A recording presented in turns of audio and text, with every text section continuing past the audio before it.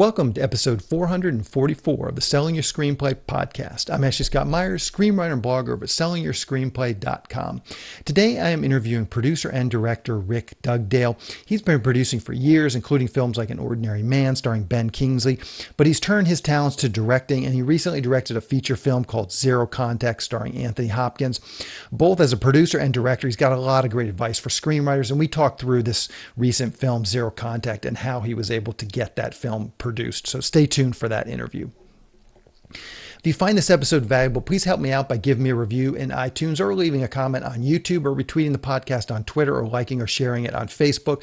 These social media shares really do help spread word about the podcast, so they're very much appreciated.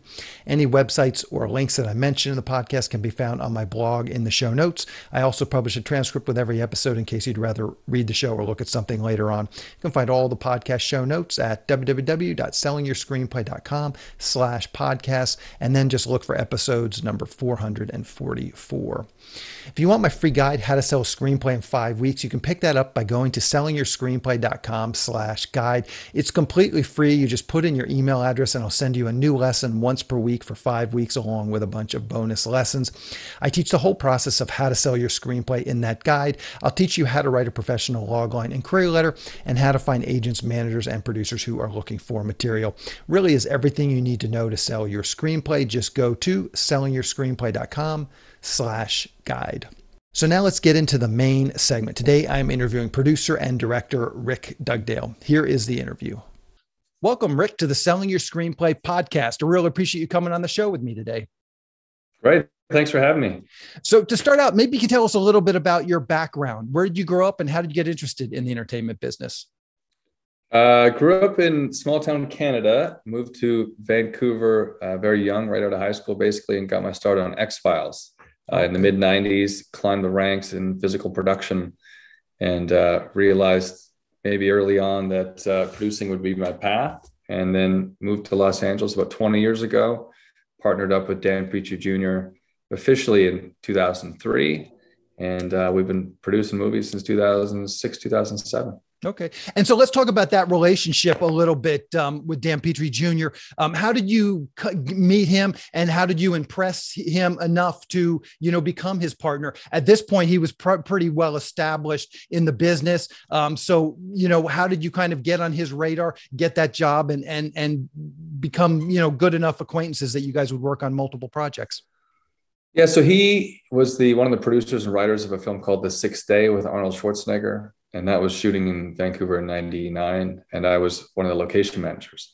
And so we just kind of hit it off. And he said, hey, you got to make it to LA at some point. And maybe we team up. And I thought, he wasn't being completely serious, but I would go back and forth to LA maybe once a month and kind of learn the aspects of development and script acquisition and optioning and stuff that I didn't really know much about at that point. You don't do a lot of that in Canada. Mm-hmm. And so in 2003, he called me up. I was finishing up, I think, Catwoman at the time. And he said, hey, can you be in New Mexico tomorrow? I got this film that I'm directing and I'm going to be scouting. I said, yeah, actually I can be in New Mexico. Huh. So I hopped on a plane, flew to New Mexico. And then that film actually didn't end up going, but he said, you're here now. Why don't we work together? And so that was the day I pretty much moved to LA. Yeah. Did you always in the back of your mind have this idea that you eventually wanted to direct something? What was that sort of initial passion that got you into the business? I grew up as a child actor, actually. And, very young, I realized that where my talents lied, and it probably wasn't in front of the camera. And so then, early on in high school and in film school, I was directing stuff, but that's, more student short films and whatnot. So I always knew there was an interest there at some point, but also going through years of being a producer, there's the odd script that you would read or the kind of business concept that it would stick out to me in a different way, more of a creative sense of, a real vision for something. It doesn't happen to me that often. And I read a lot of scripts, but I knew the day would come where I'd direct, once you had more confidence and experience behind it. Gotcha. I'm curious. You just sort of made a comment, that you felt that you were not going to succeed being in front of the camera as an actor. Talk about that if you can a little bit. What are those realizations like? I mean, how do you ever really know? For sure. Like, how do you ever really know that you're not going to make it as a writer or a director or as an actor or any of these fields? Like, what was it that sort of gave you the clues to say, well, maybe producing is where I'm going to find my path? How do you have that realization? Because it's very difficult for a lot of us to sort of accept the fact that maybe this isn't the path for us. Well, I think it's better said that it's just another path. You can still have that path available to you, is kind of how I looked at it. Mm-hmm. I know the process. I was trained enough. I had already done, hundreds of auditions, and I've done some, enough of the work to say I could come back to that. But I think, I always knew it was maybe more leadership driven. And I knew that was maybe something more for me. I used to be the guy who jokingly would take the short film and want to make a feature. There's always a passion to drive the train forward. And it just seemed like a natural fit to me. And in Canada, when you work as a PA, you're in the Directors Guild of Canada. That's the union. In the US, you're like Teamsters, I believe. And so, but you hit a fork in the road after 30 days or 180 days later on.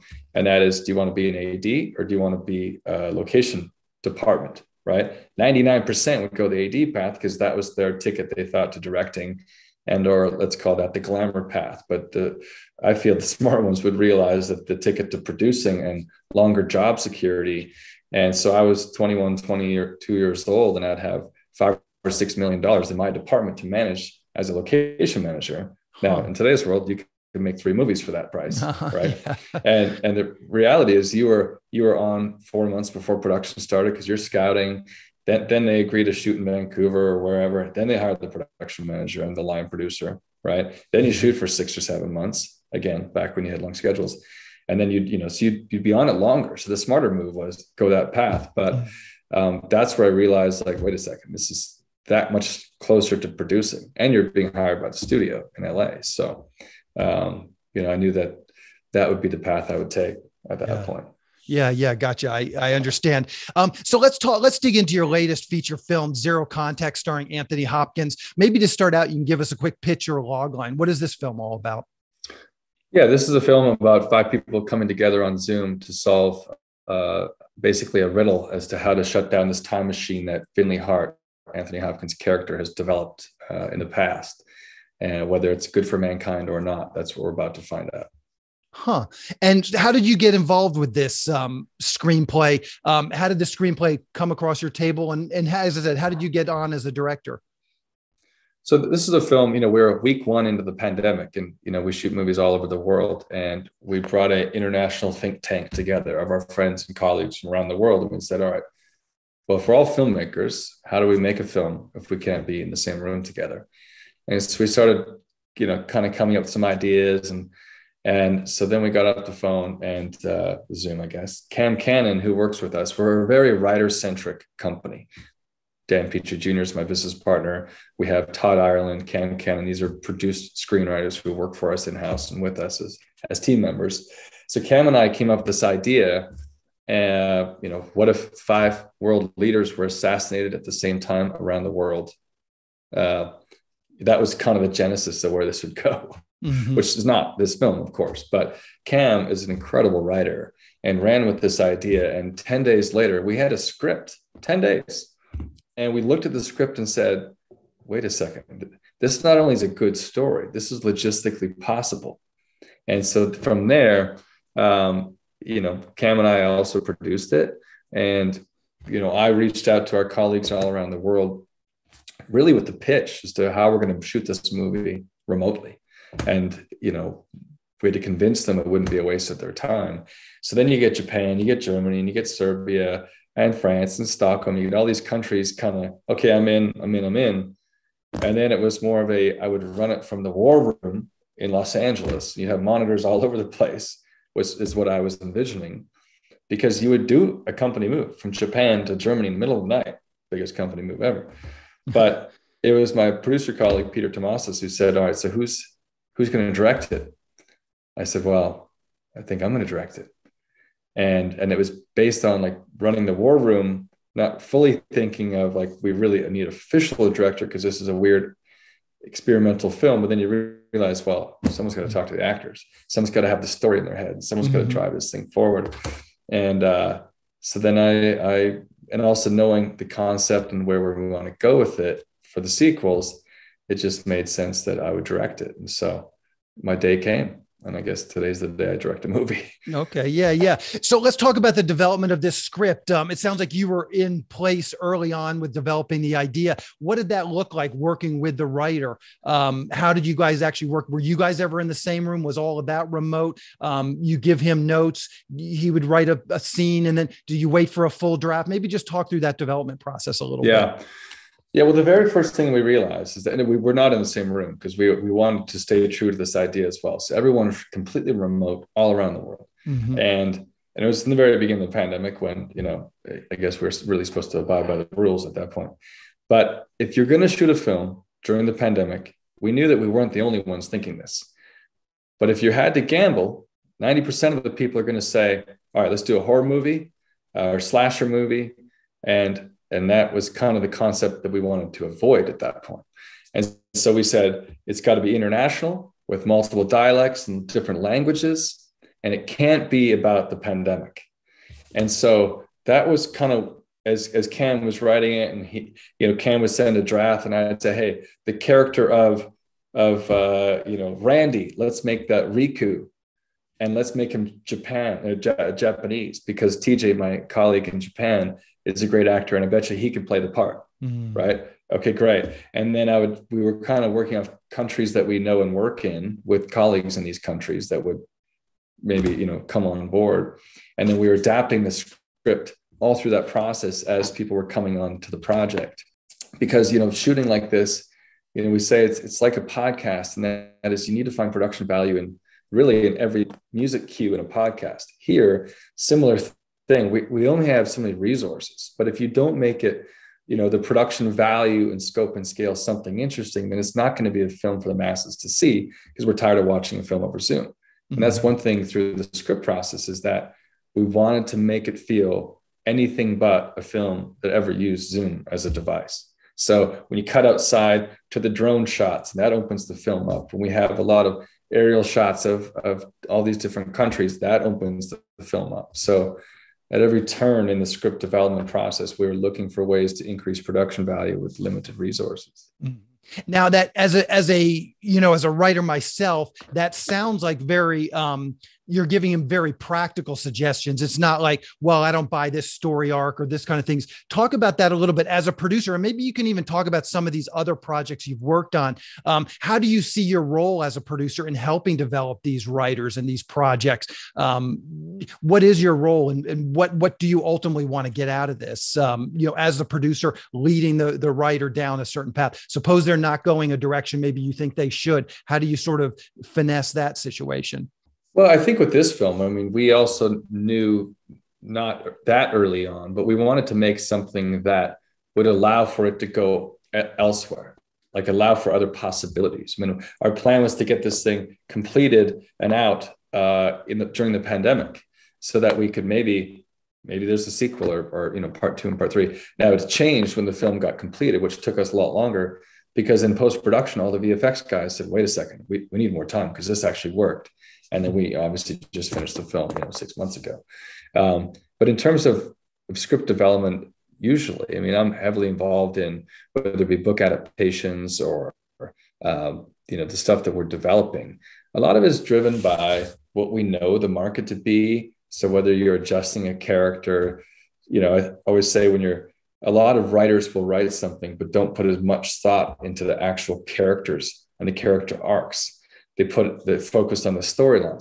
If you focus on the characters and the dialogue that you're writing for those characters, you stand a better chance of casting the right actors that you're going to need to play those parts, to get you distribution, thus get you financing.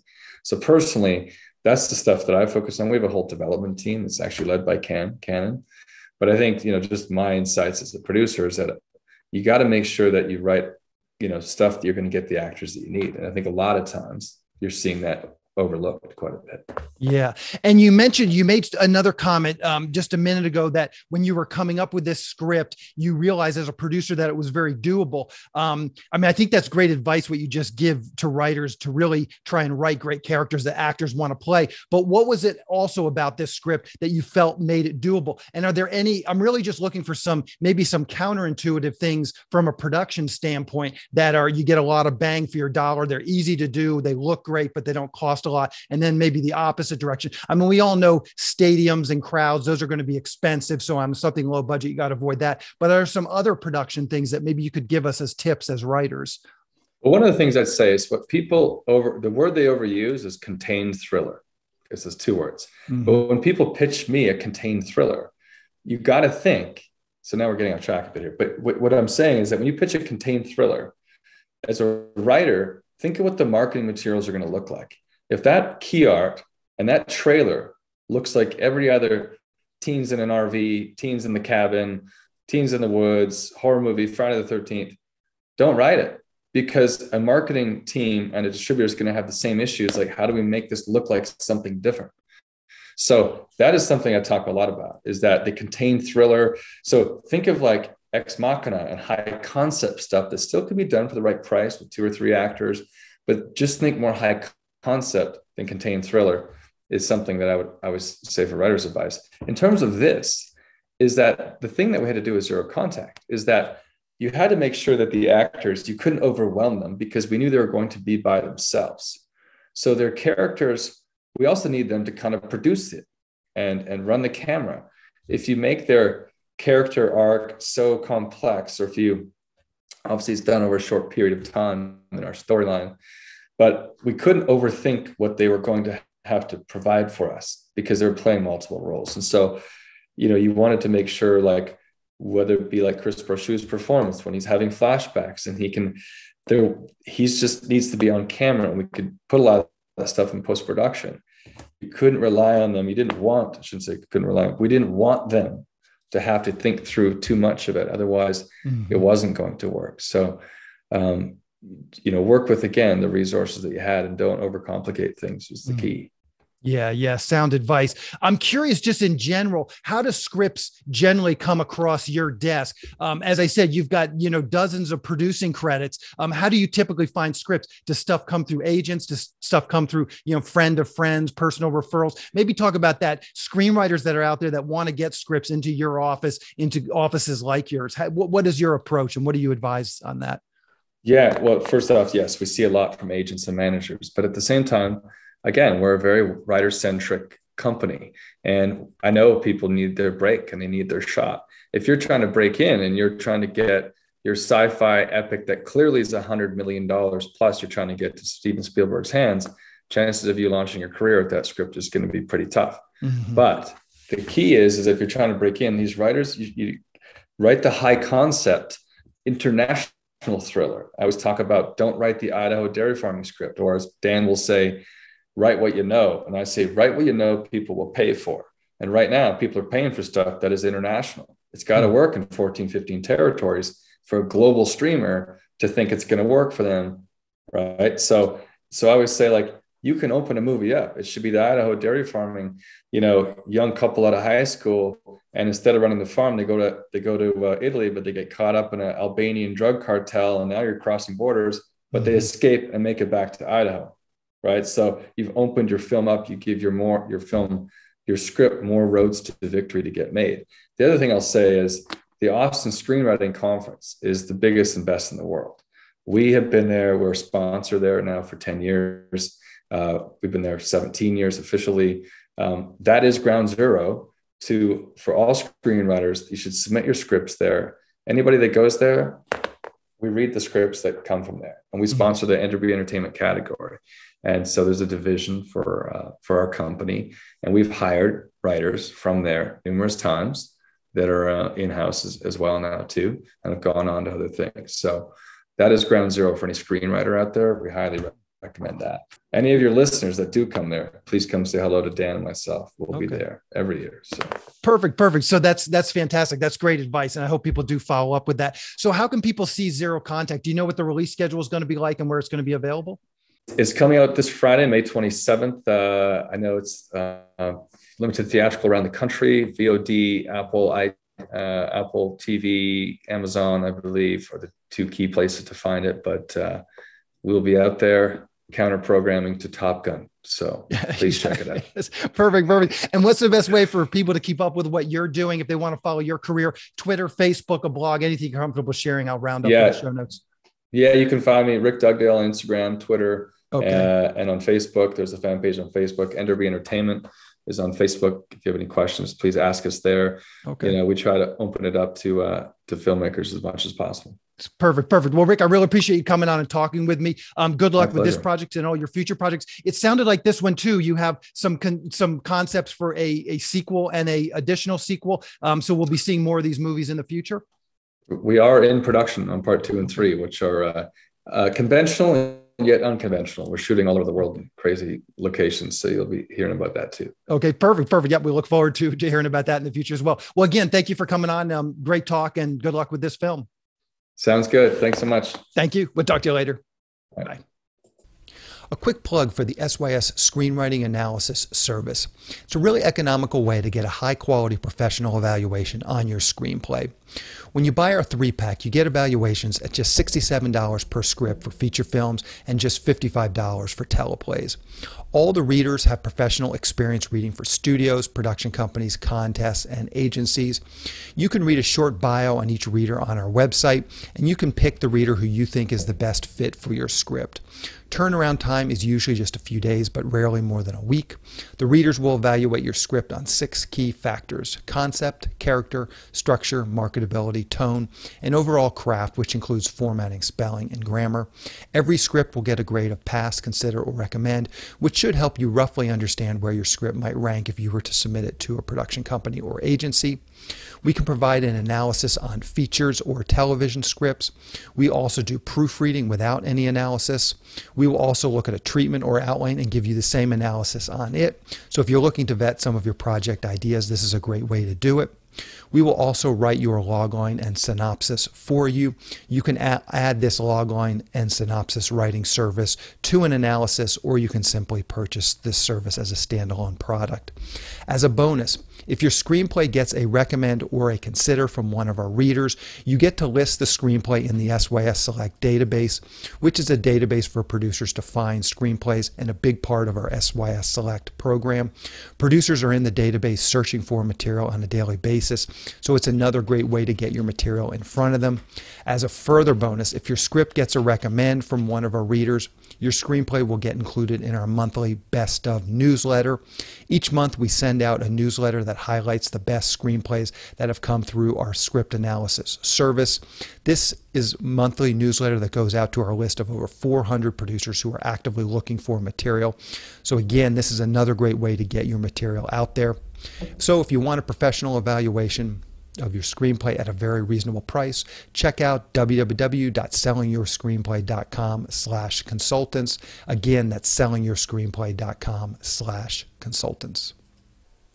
On the next episode of the podcast, I'm going to be interviewing writer-director Christine Chen about her new mermaid film called Urzuli. It's a fascinating talk about how she and her team were able to reach out to the mermaid community.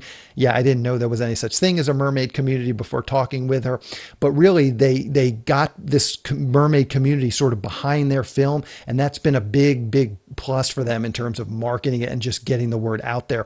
It's a great template for someone looking to create niche content. She's very smart and very transparent about how she was able to get this film produced. So keep an eye out for this episode next week.